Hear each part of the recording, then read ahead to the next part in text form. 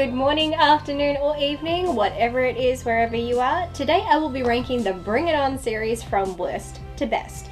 If you don't already know, then let me tell you that Bring It On is a series of cheerleading films that started back in 2000 with all its respective sequels being direct-to-video releases. But the success of the first film prompted it to be made into a musical aptly titled Bring It On the Musical, hence the t-shirt I'm wearing. But we're here to talk about the movies, so let's start the ranking. So coming in 6th in the ranking is the 6th installment in the series 2017's Bring It On Worldwide Cheer Smack, or as it is stylized, Bring It On Worldwide #CheerSmack. Whoever came up with the idea to include a hashtag deserves a cheer smack in the face. Directed by Robert Atatui and written by Alison Faust, this installment was released 8 years after the previous film in the series, and it just shouldn't have been done. The film sees character Destiny, captain of the 3-time national champion cheerleading squad, the Rebels, challenged to a global cheer showdown by an edgy new team called The Truth. The cheer goddess organizes a virtual battle for squads for all around the world. This film fails to live up to the previous installments, and for a movie about cheerleaders who are meant to excite people, I sat there not remotely excited. It takes the worst aspects of the modern era and puts them into a movie while overemphasizing social media culture to the point where it kills the story and ultimately the movie itself.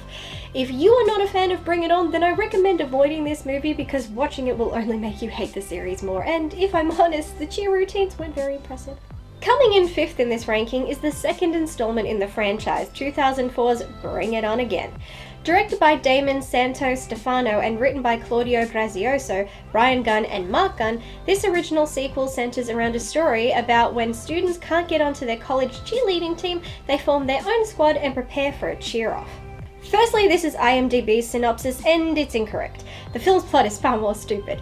It follows a college student who makes it on her dream college cheer squad and decides to quit because of how the socialite captain treats people, and in turn her friend also quits. Still determined to be part of a cheer squad because screw education, right? She decides to form her own squad with the help of her best friend because frankly she is incapable of doing anything without her friend's help during this entire film. I hate the socialite aspect, it was highly unnecessary and didn't make sense. The idea of forming a cheer squad for a school that already has one is also dumb, and why they needed to face off is beyond me. This new squad is made up of ballerinas, thespians, martial artists, and somehow these two cheerleaders managed to mold them into top-notch cheerleading athletes in a matter of weeks. I have no idea how. The characters?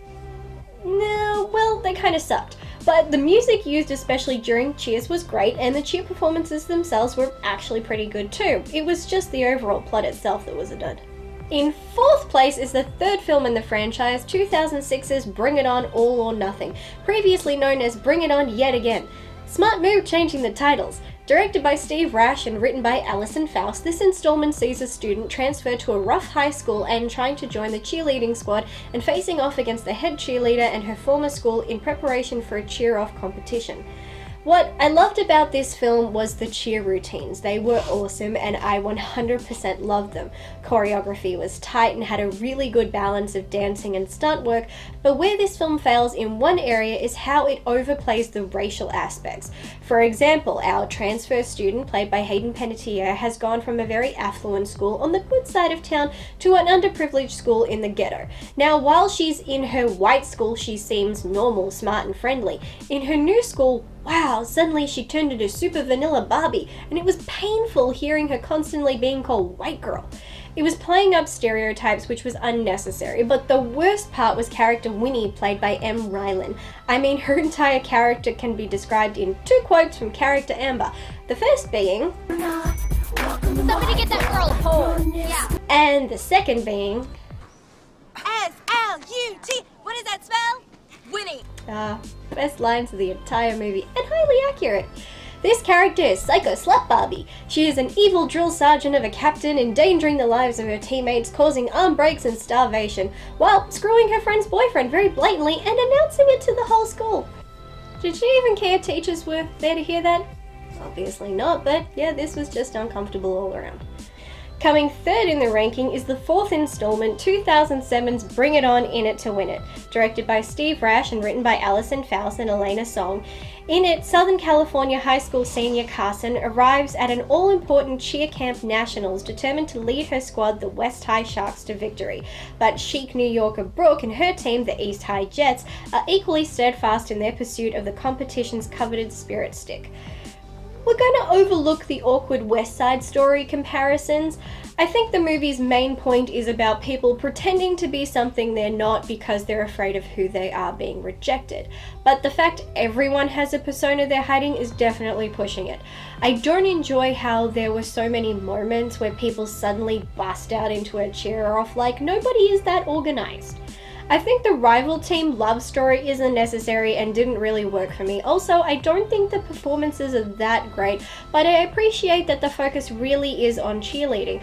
We have a cheer camp when people go to grow their skills, build team camaraderie, there is a good logical sense of competition, and the routines are a lot of fun to watch, and I enjoy that we do see people coming together and moving past differences. So I enjoy that there are more pros than cons, but seriously, everyone fighting over a bedazzled stick is just stupid. I fought over a stick once in 10th grade. You know what happened? I sprained my ankle and was on crutches for a week. So my PSA to all of you is, don't fight over sticks. Just don't do it. Coming in second in the ranking is the fifth installment, 2009's Bring It On Fight to the Finish. Directed by Billy Woodruff and written by Allison Faust, it follows Lena, a tough, sharp-witted Latina cheerleader from East LA who transfers to a posh West Los Angeles high school after her mother remarries, and Lena finds herself a fish out of her environment at her new high school. It's amazing how as each film in the series goes along, the uniforms get smaller and smaller and smaller. I mean, why even bother putting them in clothes at all? Just have them run around naked. I appreciate that this has an underlying message about family and not just the blood kind. I think those moments gave it more heart. Cheer routines are brilliant. I do think the camera bounced around too much during the performances towards the end, which meant you didn't see enough of the routines as a whole, which I would have liked. I hate all the snobby, entitled characters, but unlike All or Nothing, in this film it works because it's not about race, it's about social and economic classes clashing. The rivalry makes sense, but I think how fast Lena turned a hopeless team into these pros was unrealistic, and the whole notion of her somehow getting her two besties into a new affluent school just for the sake of cheerleading makes zero sense. But performances are good, story is good, message is good, and routines are good, so it's worth second place. And coming in first, making it the best of the franchise, is the original 2000's Bring It On. Directed by Peyton Reed and written by Jessica Bendinger, it sees a champion high school cheerleading squad discover its previous captain stole all their best routines from an inner city school and must scramble to compete at this year's championships. The originals are usually the best, and this one certainly is. It's fun, very high school oriented, fun characters, great cheer routines that are perfectly choreographed to reflect their teams. I feel like the entire tone of the film can be found in a quote from Kirsten Dunst's character Torrance. The competition is still the most logical of the franchise. Teams from schools around the country compete to be the best in the country. Even the rivalry is good. We have a captain who has to fix the damage done by her old captain while staying true to herself and fighting honorably, and we have the rival team who have been ripped off and downtrodden and miss their chance to show how good they are and do something good for their school, finally get their chance to prove themselves. The music choices were great for this film, and I love that it doesn't end how you expect, with the team the movie focused on coming out victorious. It showed the people who were kind of the unsung underdogs win as they should. Ultimately, every film after this couldn't match what this film did, but good on them for trying. Thank you so much for watching this video. Have you seen all the films in this franchise? If so, comment down below and let me know how you'd rank them. Be sure to like this video and don't forget to subscribe to this channel if you're not already. And remember, be aggressive. Be aggressive.